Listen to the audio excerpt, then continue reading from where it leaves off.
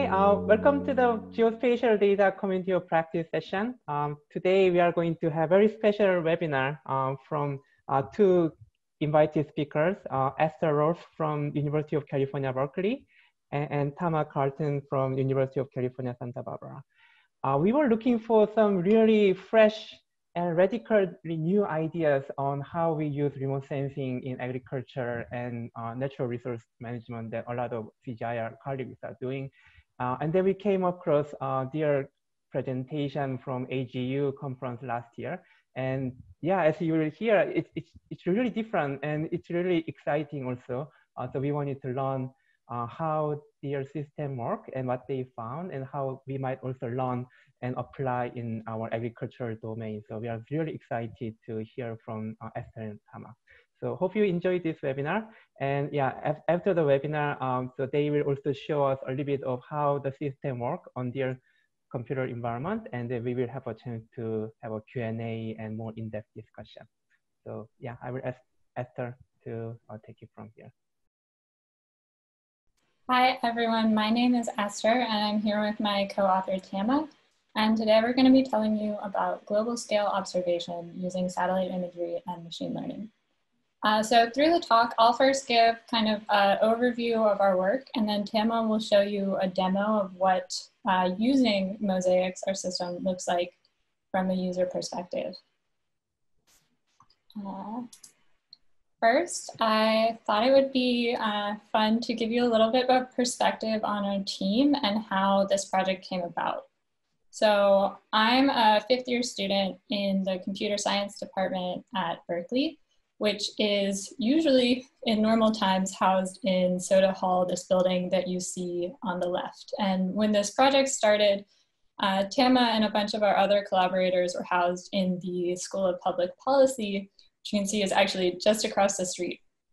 So as a computer scientist, I was really excited about collaborating with kind of a different set of researchers than usual, so that in developing the machine learning algorithms that basically my PhD revolves around, it was really with the intent of someone who wanted to use these systems for predictions at the end of the day. And I was sitting over here on the right of your screen at the Public Policy School doing my PhD, and as an applied economist working at the intersection of environment and development economics, we were sort of watching the remote sensing revolution from afar, kind of hoping that the predictions that we need to do our research would be generated from the remote sensing and machine learning communities. So what was so exciting about coming together with Esther and her colleagues was that we could co-create the types of data that we needed to answer our research questions alongside the tool development with the computer science department. So the remote sensing revolution that I'm referring to, I'm sure many of you are familiar, is just this massive amount of data that's being collected through satellites currently orbiting the Earth. Right now, we're estimating that it's over 90 terabytes of data being collected every single day. And as we've been able to see, this has allowed researchers to generate estimates of variables that allow us to monitor our world in a way we've never been able to do before. So here you're seeing a few examples. We've got measures of deforestation at high resolution globally. There are different groups that have measured crop yields from space in certain regions of the world. And increasingly, we're even getting estimates of aggregate socioeconomic well-being metrics like poverty and consumption in regions of the world like sub-Saharan Africa, where that's a very costly thing to do on the ground. And so while this is really exciting, what we were seeing from our perspective and many of our colleagues as applied social scientists is that transforming satellite imagery into those metrics I just showed you is really costly, and it leaves a lot of people out. So this is expensive for a couple different reasons. First, you need massive computational resources to get yourself from a satellite image to an estimate of poverty or crop yield in a given location. But you also need a certain type of expertise. So as economists, for example, we didn't necessarily have the training to work with that size of data or with remote sensing or machine learning tools to actually get us to the levels of the predictions that we needed to do our research. So what that left us with is a set of projects like you saw on the previous slide, where one group gives us estimates of poverty, another group gives us estimates of crop yields. But what happens when I, as a researcher, want to answer a new question in a new place, and I don't have the means of estimating that, that particular variable in that context? So our approach as a team and coming together across computer science and economics and public policy is to create a general method that will allow researchers like myself and my colleagues to predict any new variable from space in any new context without incurring those computational or expertise costs. And so Esther is now going to walk you through what this general method does and give you a sense of what it means, hopefully for democratizing access to these tools for people like myself and other applied researchers, like hopefully many of you. Great.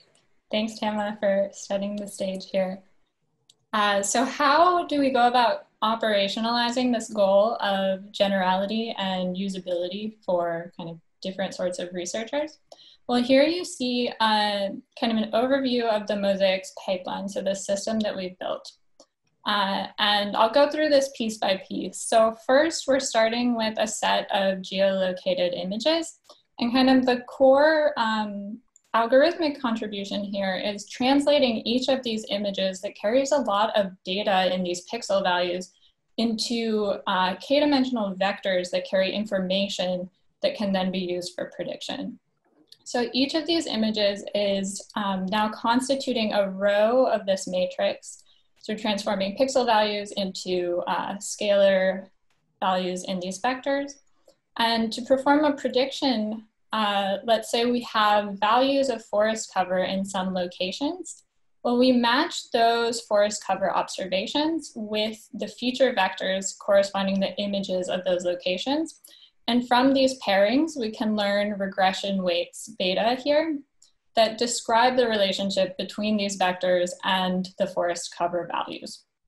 Then for all these locations, these question marks, where we don't actually have ground truth data about the forest cover in those regions, well, we still have these vectors because we still have imagery covering those regions. And we have this mapping data that we've learned from where we did have labels. And we can use that to predict all of these regions where we didn't already have data and kind of scale out these maps. And here you see worldwide predictions of forest cover, as well as this inset of predictions compared to the ground truth forest covers. And so what's really nice about this system, and you can kind of see it in this diagram, the exact same process that one researcher goes through to predict forest cover is the process that a different researcher might go through to predict, say, population density. It's the same feature embedding that's getting used, the same form of a linear regression here, and scaling this out. So I want to go a bit into what this regression process looks like. Well, once you have the feature matrix here, you want to merge it with a set of labels that you care about, and then you're performing you are just running a linear regression here. So this is a ridge regression. It's just like ordinary least squares plus a penalization for model complexity. But the really important thing in this diagram is all of the arrows are pointing toward the optimization problem.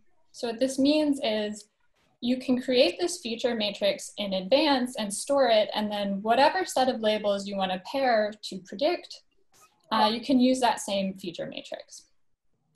In contrast with convolutional neural networks, which are kind of the popular tool of choice in computer vision and machine learning right now, you're not only optimizing over these regression parameters, you're also optimizing over model weights in the network itself. So the first thing to notice here is we have this backwards arrow. So all of a sudden, we can't have that process of knowing the feature ahead of knowing the labels. We actually have to have the labels to train this entire model and get those features back out. What this means is you get a more expressive model, so you can learn more complicated functional forms with the CNN than our approach, but you're also now optimizing over more variables, so it's going to take longer to train a method like this. So when we put these two methods head to head, here you see the performance. So R squared is an accuracy metric, so you're looking at up here is better, of our system Mosaics, which are these left bars, versus a fine-tuned ResNet 18, so a CNN like what I showed on the previous slide, are the middle bars here, and we're evaluating over 7 different tasks. So all of these different colors are different variables that we're predicting. And what we notice here is we're getting pretty comparable performance between our method and the fine-tuned ResNet 18. But when we look at this along the dimension of how long it takes to train these models, it becomes apparent that mosaics is much, much faster. So each of these bars for mosaics takes about 7 minutes to train and evaluate, and that's on a computer with just a CPU and full cross-validation over all of the model parameters. For each of these ResNet 18 performance bars, that takes about 7 hours to compute, and this is on an Amazon Web Services cloud computing device with a pretty hefty GPU. It requires a GPU. And we're being a little conservative in our timing estimate here because this is just for one hyperparameter setting. So if you wanted to really train these models yourself, you'd have to also do a search over different hyperparameter settings, and that would take even more time. And so why might we think that kind of a simpler method can achieve comparable performance for kind of a fraction of this computational cost? If we look at what CNNs were really, where they rose to their claim to fame here, it's really on classification of natural imagery. So think like images you can take from a handheld camera. So these are 2 images from a very famous benchmark data set in machine learning called ImageNet. And there the task is from this image, predict what's inside the image. So a good classifier on ImageNet would learn that both of these contain a red panda. So these classifiers need to be able to tell that even the panda from the left, where this image is taken kind of above and at this wide angle, as well as this image on the right where you see just this close-up of the panda's face, both of those are the same object. Whereas when we look at satellite images, like the ones below, they're largely scale and orientation invariant.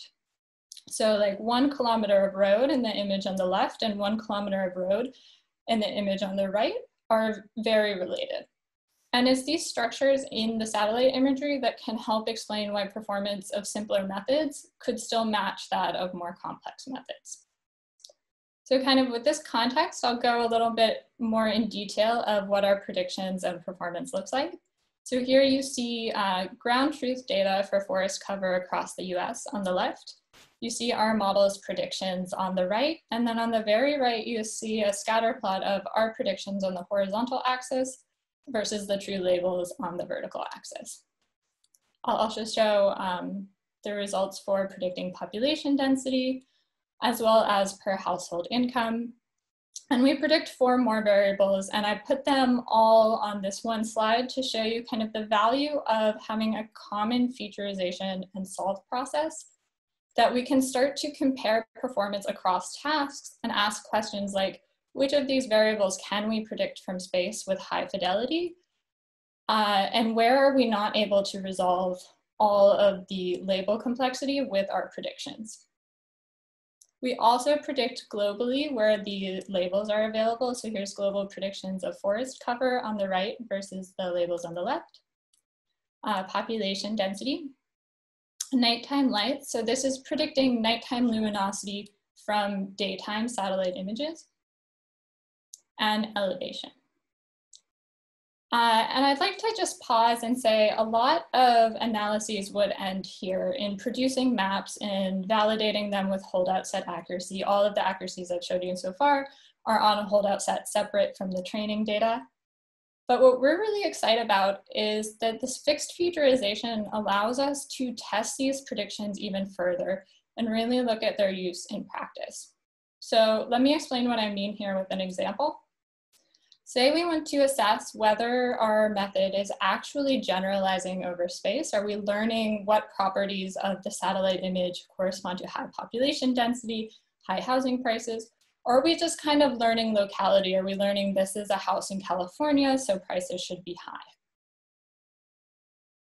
So what we'll do to test this is we'll split the US up into geographically disjoint training and validation sets. So think everything in these yellow cells is constituting the training set that the model is learned on. And then everything in the blue set we hold out and we use for evaluating the model. This is very similar to a spatial cross-validation approach, if that's familiar.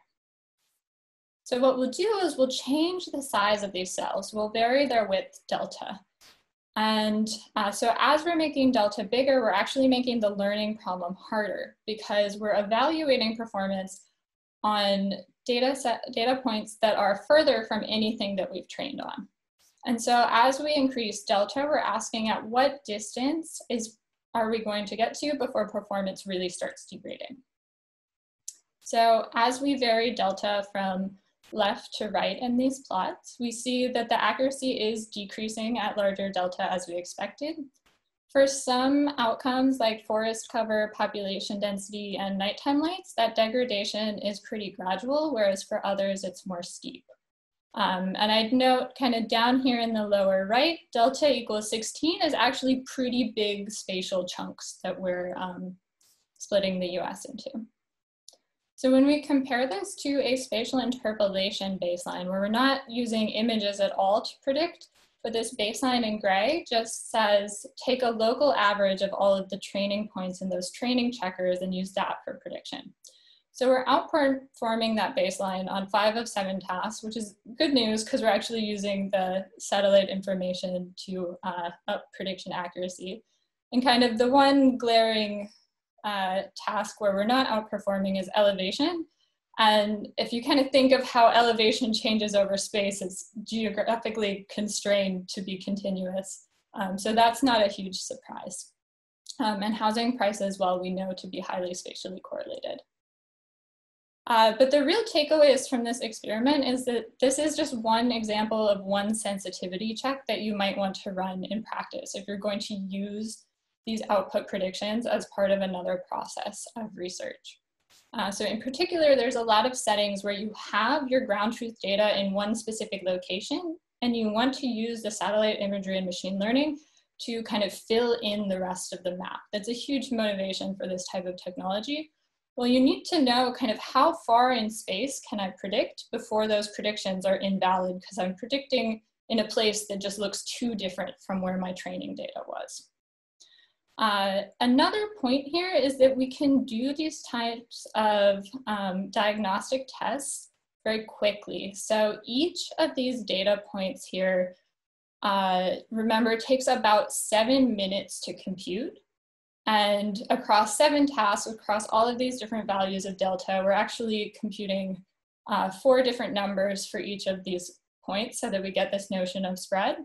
That's 7 minutes for each of those.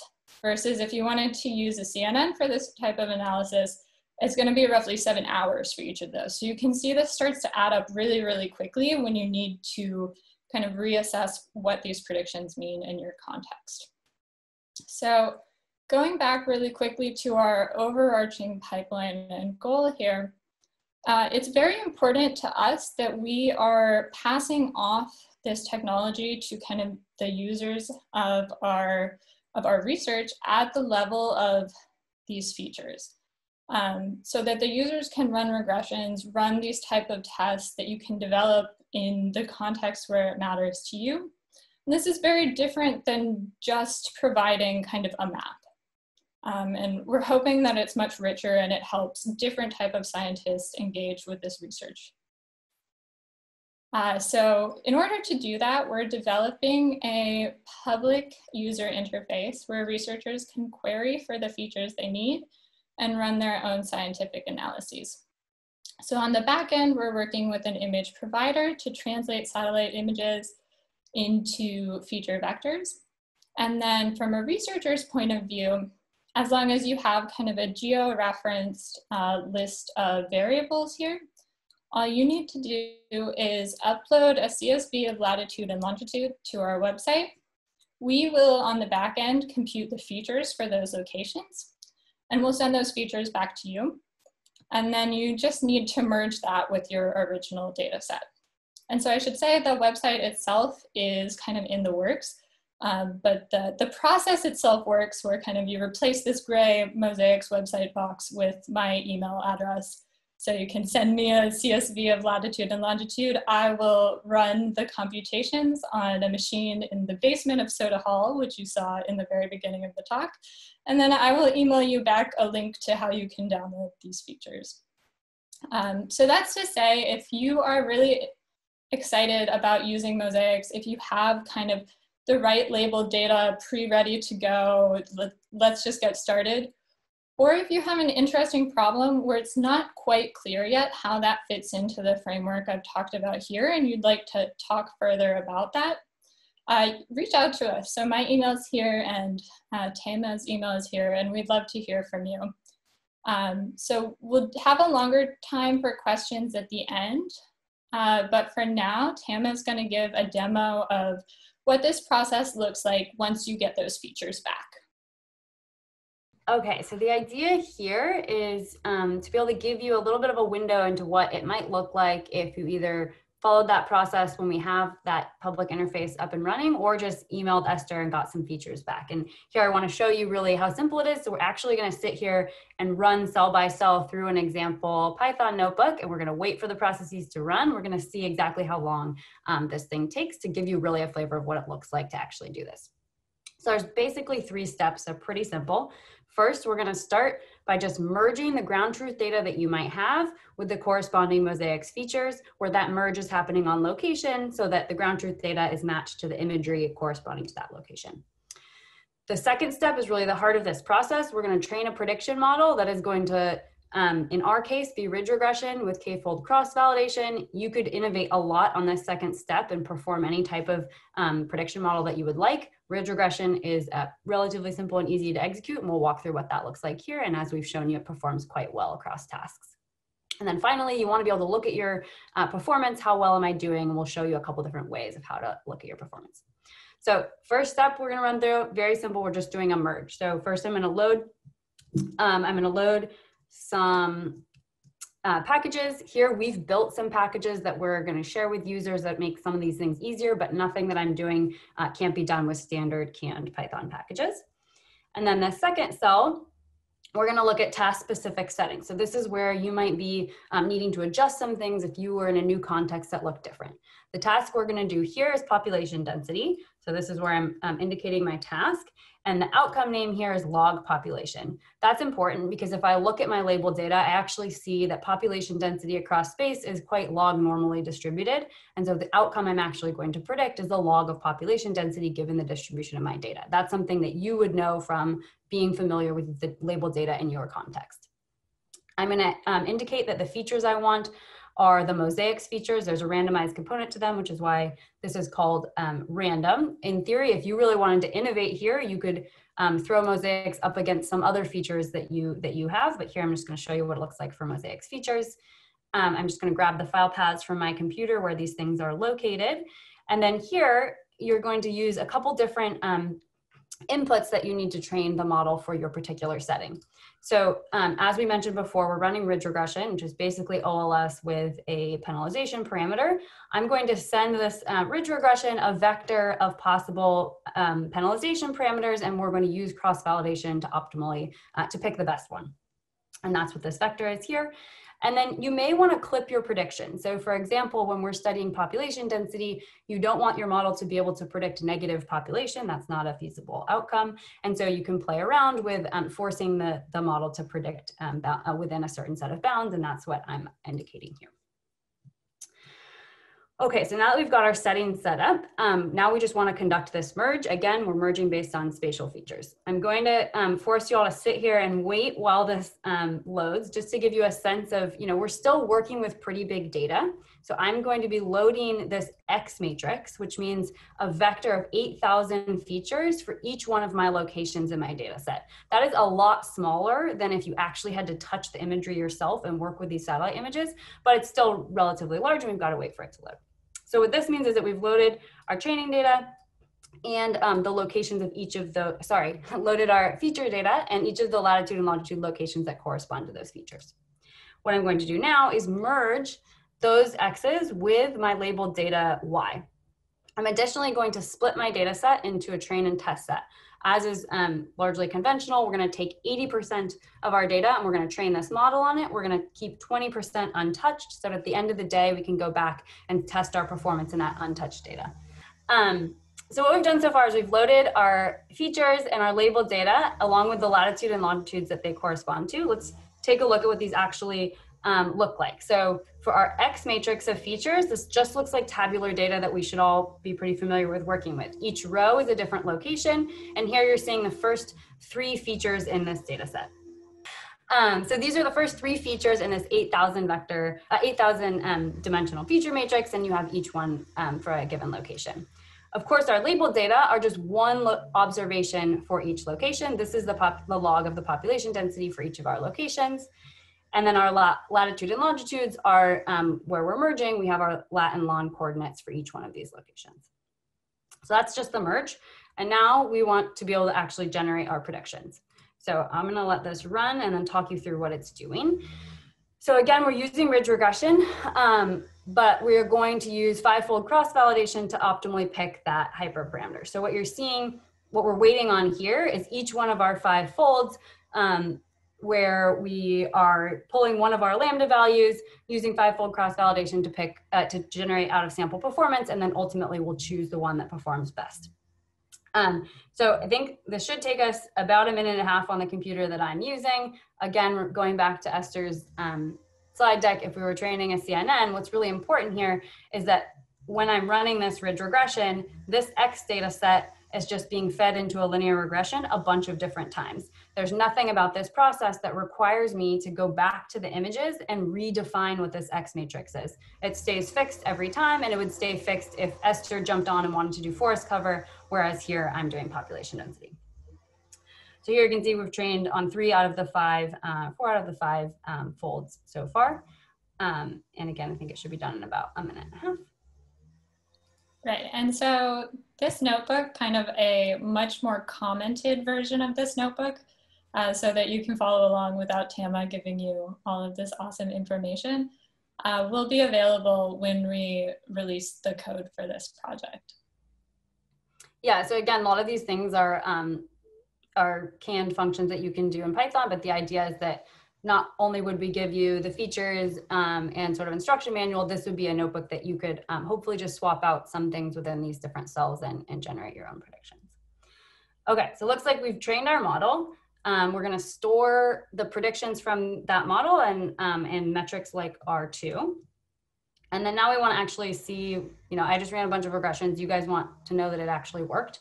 So here's just a couple of different ways to look at performance.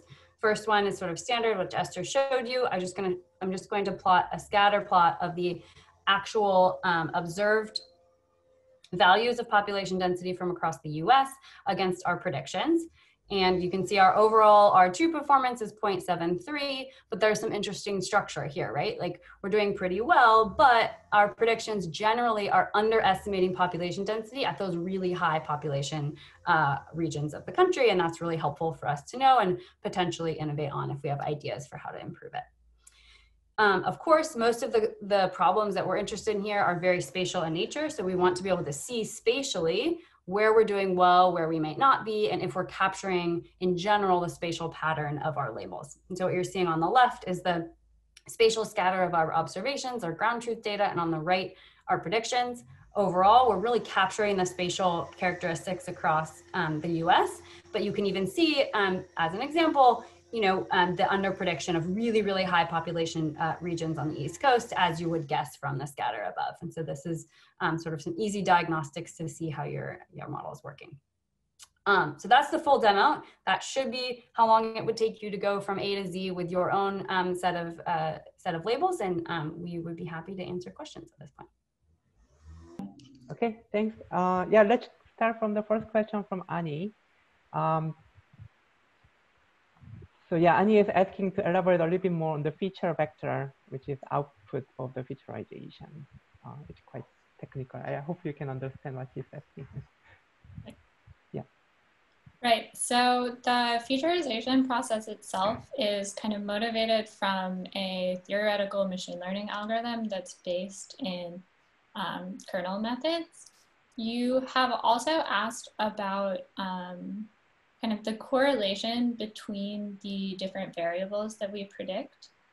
So we look at kind of the correlations of the variables themselves that we're predicting, as well as we look at the correlation of the regression weights that we learn for each of these variables. And we do seem to be picking up on kind of different structural aspects of the prediction task here. That's not in the slide deck, but I'd be happy to kind of share more information with you about that if you shoot me an email. You've also asked, it looks like, about kind of what this would look like for a more complex problem like multi-class classification or yield prediction. And there's some recent work from other groups there showing that kind of even simpler models, so they're looking at kind of simplifying the neural nets themselves, can have actually advantageous gains in prediction of those more complicated tasks. So I'd be happy to share that kind of stuff with you as well. Again, just shoot me an email. Just a quick follow-up, I just shared with everyone a figure showing the correlation across our outcomes. And for some outcomes like income and night lights, there's high correlation, that's been well documented. But for most of these outcomes, we actually see there's quite minimal correlation across all of them, but you can see that visually in the figure. Okay, this is great. We can do two things at once. Yeah, the next question came from Ulrike. So Ulrike, and actually I'm working the same kind of project or product, it's called SPAM. So we are trying to estimate global crop production at 10 kilometer resolution for 42 different crops. And yeah, so we were wondering if this method will be helpful for us to spatially disaggregate statistics data. So the input data on our side is kind of subnational unit, like county level statistics data. And we have some ideas on how cropland, where crops are grown. And we wanted to kind of disaggregate statistics data into the pixel level. And yeah, we were wondering if this method can be helpful. Yeah, that's a great application case. So you can actually imagine training your model at the scale of the subnational units for which you have labeled data. So you have coarser resolution labeled data, but we could train a model at that resolution and then use the fact that the imagery are available at much higher resolution to then generate the predictions at that higher resolution. We've actually demonstrated this going even farther, that you can go to the pixel level of prediction within the image. But for you, even going to the scale of one image would be much higher resolution than the labeled data that you have. And we'd be happy to talk offline. Of course, you'd want to generate some checks and sensitivity analysis to understand how well you're performing at higher resolution, given that you don't have labeled data at higher resolution to check performance against. So we'd want to be creative in thinking about how to feel confident about those predictions. But that's exactly a perfect use case of this type of method. Yeah. Oh yeah, okay, so Kai is asking. Oh, okay, so he's asking about, like, say, oil palm disease. So actually, a lot of our colleagues are working on kind of plant disease and crop pest detection using remote sensing, or trying to estimate the area where this disease outbreak might happen in the future, for example. So do you think that kind of application could be maybe useful for using this method? Great, so everything that we showed you today uses kind of just the red, green, blue channels of the imagery. But there's nothing kind of fundamental about the method that prevents us from using more spectral bands for the analysis. So like NDVI there. It's more just the images that we were working with there that constrained us to look at red, green, blue. So this definitely could be used to look at things like crop health. One thing to note is if you're looking at kind of indicators of crop health that you can see kind of from a satellite scale, that's a good case to be in. If it's something where you're looking at kind of the leaves of the plant to see, like, is there disease here?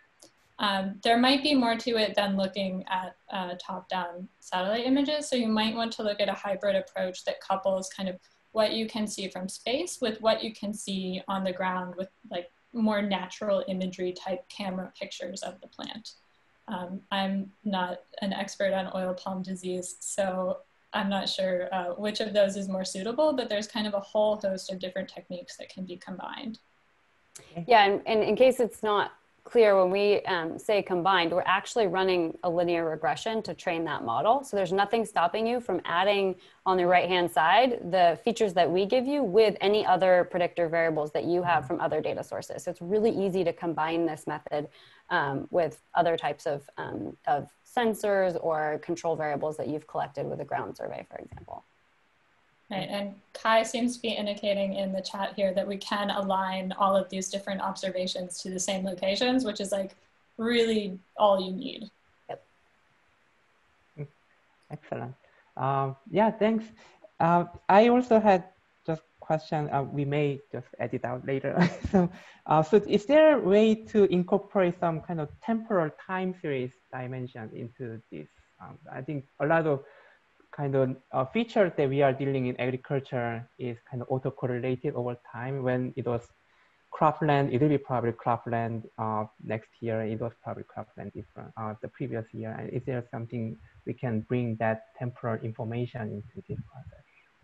Right, so you could definitely add that in at this step of kind of the regression procedure. So you could use the same featurization process on images from this year, last year, next year, and then say, as you're doing this prediction, you want to kind of enforce that if my prediction this year is this is cropland, it's more likely that last year and next year will also be cropland.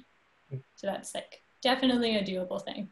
Okay. Yeah, so thanks a lot. Maybe just before we close, what's your plan? I heard you're going to make this notebook public and share with everyone. So what's kind of, what's coming up from you? Right, yeah, so the paper that summarizes all of this work and actually gives a lot more detail than what I gave today is currently in submission. And then as soon as that paper is kind of finds its landing point, all of the code to do what Tama did in her demonstration, as well as all of the code to reproduce all of the experiments in our paper, will be publicly available.